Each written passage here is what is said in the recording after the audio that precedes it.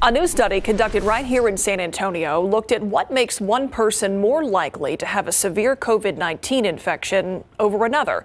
That's been a confusing part of this pandemic. Some COVID patients have little or no symptoms at all, while others are dying from the illness. So why? Today I talked with two doctors, part of a team that set out to try to answer that question. And what they found could have implications well beyond COVID. It all has to do with paying attention to our immune systems before there's a problem. In order for us to understand who was very sick, we needed to understand why people were not that sick. The study looked at 522 COVID-19 patients at the local VA hospital, a joint effort between the South Texas Veterans Healthcare System and UT Health San Antonio.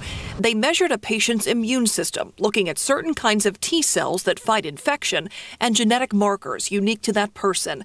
The immune system was given a score, 1 through 4, 1 being the best, 4 the worst. What we found was their baseline score, so however they presented on day one, prognosticated what would happen 30 days later, 90 days later in terms of their survival or other complications. It's a concept called immunologic resilience, basically how strong an immune system someone has. Yet, if you went to your doc and you said, something's wrong with my blood pressure, you can measure it. You said, how's my immune system?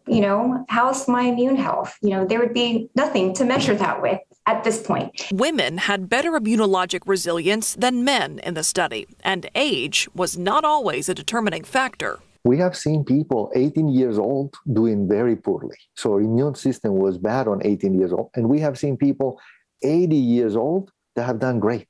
The study points to the idea that some of us have weaker immune systems than others for a variety of reasons. And if we could gauge our immune health before there's a problem, we could know who is more susceptible to illness.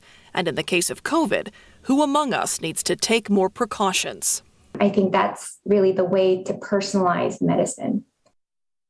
So how do you boost your immune system? You've heard about things like vitamin C or zinc, but Dr. Lee told me today if you don't have a deficiency in something like that, taking a supplement doesn't do much good. That's where testing the immune system would come in. They did find, however, that people's immune system scores could rebound after a COVID infection.